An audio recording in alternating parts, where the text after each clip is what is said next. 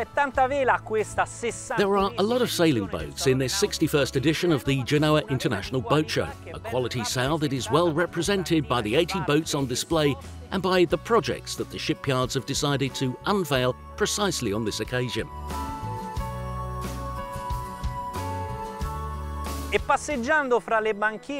Wandering around the docks here at this international boat show, we've chosen the 5 boats that struck us most as we first set foot on board. From cruisers to the sportier ones, or even the multiple hulls, discover them with us and choose the ones that, in your opinion, are the most alluring.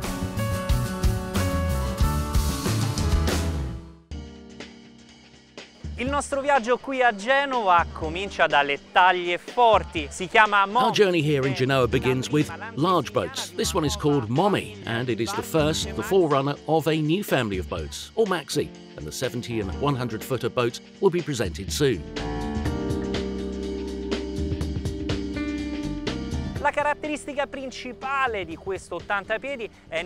The main feature of this 80-footer is the design of the deck, a so-called flush deck, which means free of obstacles, except for the presence of the jib barbers operated by a hydraulic system.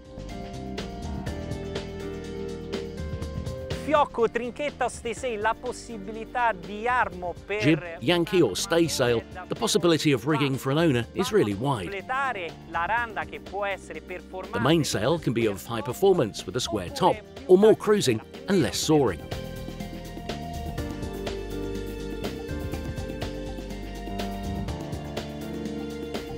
The interiors are enhanced by a large dinette area with a double L-shaped sofa along the sides, with a double table and a small wardrobe for the oilskin jackets.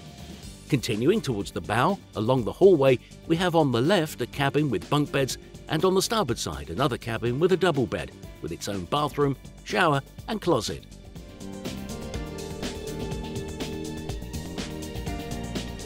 Come si scende dalla scaletta per l'equipaggio, ci si imbatte subito nella nav station. As soon as we make our way down the crew stairs, we immediately come across the nav station. The chart table is very large, but perhaps not so deep. On the other hand, here on the panels, we find everything that we need to keep the status of the boat under control. Plenty of cushions and relaxation area for the guests and for the owner, like a true maxi.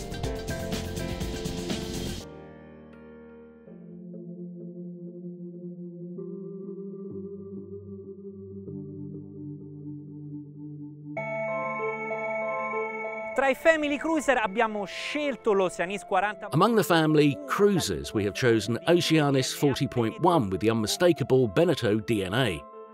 As on all the sister boats of this range, even on the 13-metre, the level of customization is maximum to make the owner's experience of navigation truly unique and unmistakable. There are 2 main versions. The first line with the increased mast and deeper shaft, which increases the righting moment of the boat, or the furling mainsail and self-tacking jib for a more pleasant navigation. The double wheelhouse is set back in order to free up space for 2 larger L-shaped seats.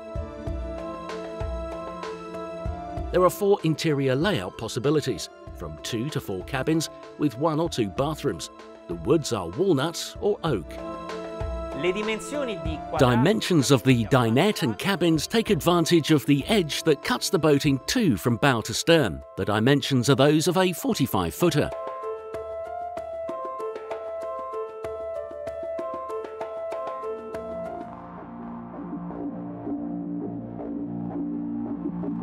Automotive, aviazione, nautica potrebbero sembrare mondi distanti l'uno dagli altri, ma non è così e la storia ce lo ha insegnato. Automotive, aviation and boating might seem worlds apart, but that's not the case, and history has taught us that.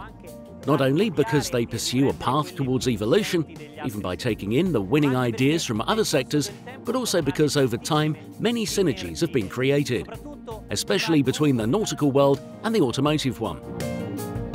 We are on board Elan shipyard's flagship, the GT6, born from the design of Humphrey's studio in collaboration with the Slovenian shipyard FA Porsche. The strong point of this project?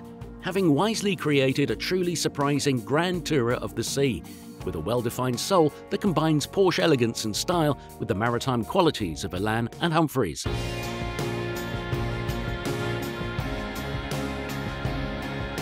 The balanced sail plan, the T-shaped keel, the important chain, the double rudder blade bring together a sporty but not exaggerated cruise racer.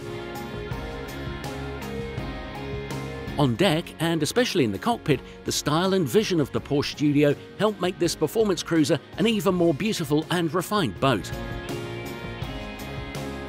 Sotto coperta il quadrato panoramico. Below deck, the panoramic dinette, almost like a deck saloon, is flooded with light thanks to the combination of lightwoods and large windows. And this here is the owner's cabin with a king-size bed.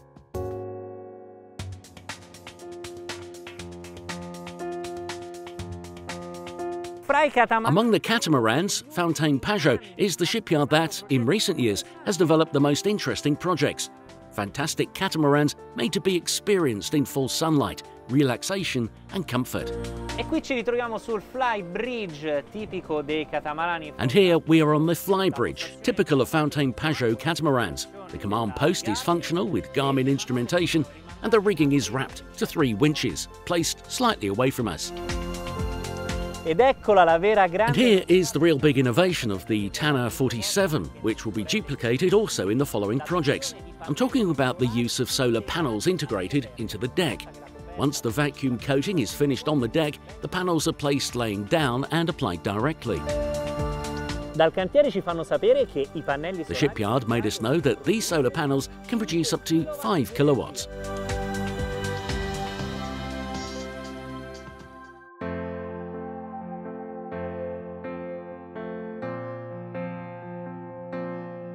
Those who have made sailing their passion know perfectly well that every owner and shipyard have a common concern, and that is the end of life of a boat. So here from Genoa comes the solution with Eco Racer, the very first totally eco-sustainable racer, which is designed by 3 people who are well known and a guarantee in the world of regattas. That is Matteo Poli, Alessandro Pera and Mattia Sconacoccia. This special one is built entirely of natural fibres with a recyclable core thanks to the use of a newly conceived resin. To complete the aggressive soul of this racer is the forward position of the wheelhouse that frees up space for the mainsail trimmer to facilitate teamwork, centralise the weights and allow the hull to fly over the water. This was the 61st edition of the Genoa International Boat Show, and for us sailing enthusiasts, this was an important showcase to understand the path traced by shipyards and designers who look towards a navigation that is fun, but increasingly attentive to onboard spaces and livability.